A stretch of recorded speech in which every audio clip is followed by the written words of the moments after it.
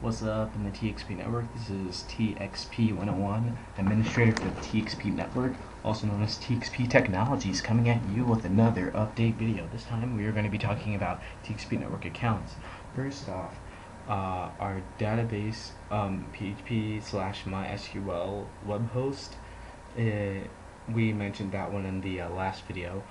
That will be the site that's used to host the TXP network accounts, and may also end up being the site that we will permanently move the TXP network portal to, due to the fact that Weebly has been giving us some very daunting issues as a web host.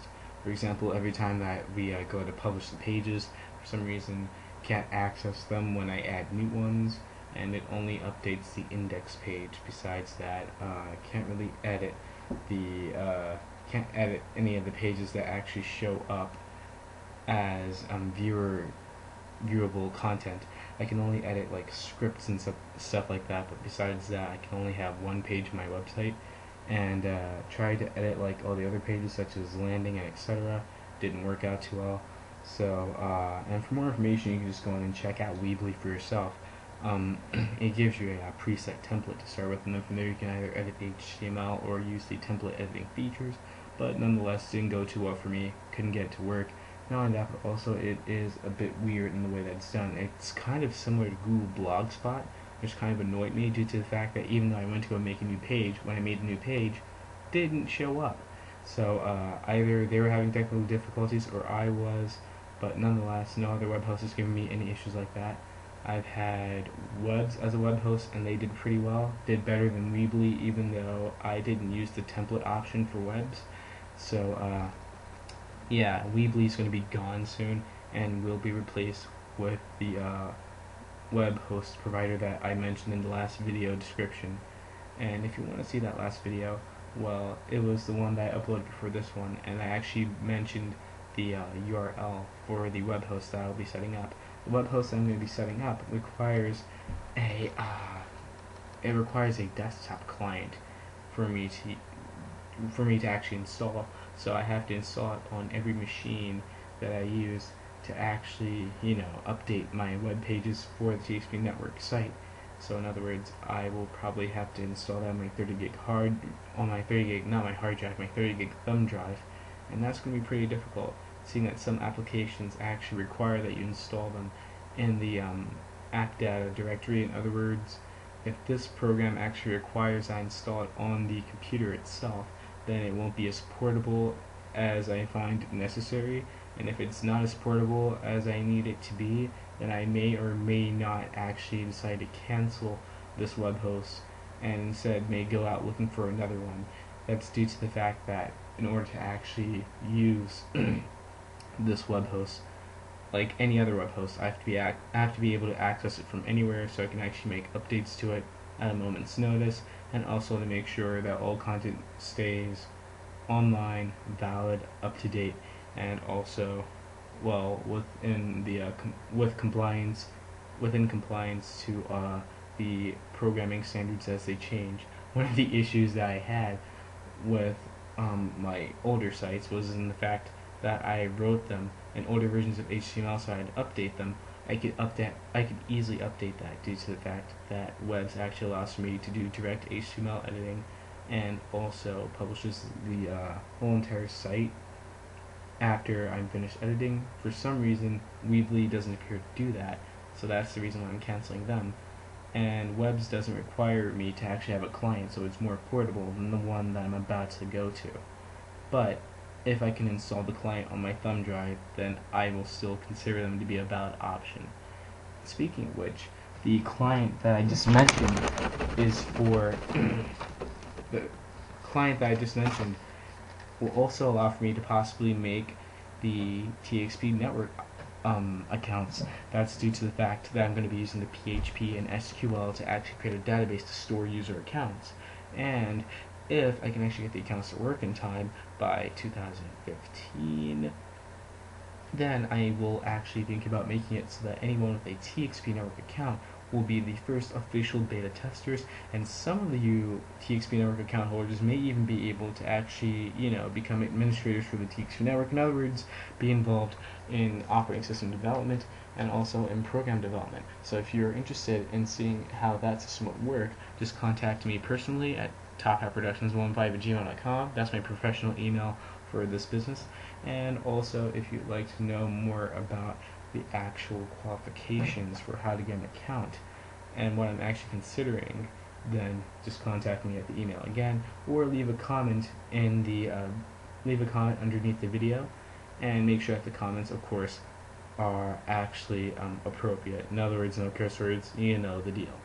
And besides that, also, we are the TXP Network is currently working on GUI development, graphical user interface development in Qt C++.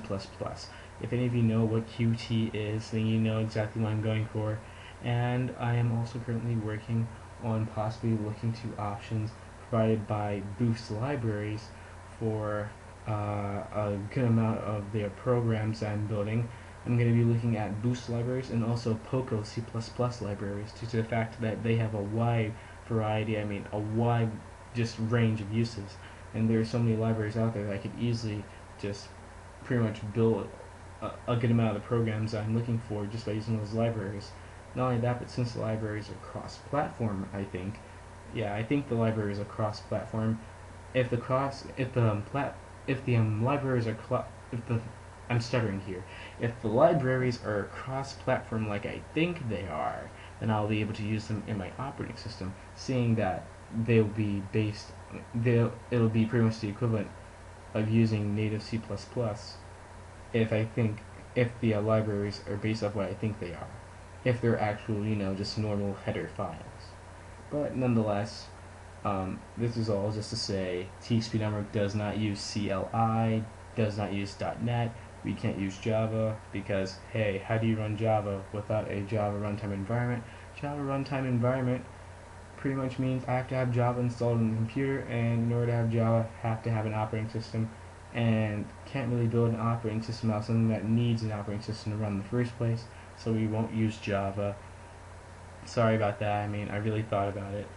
The first thing I tried to build in Java was the web browser. It didn't work out too well, and not only that, but also it's extremely difficult, and trying to program it with some form of proper, security.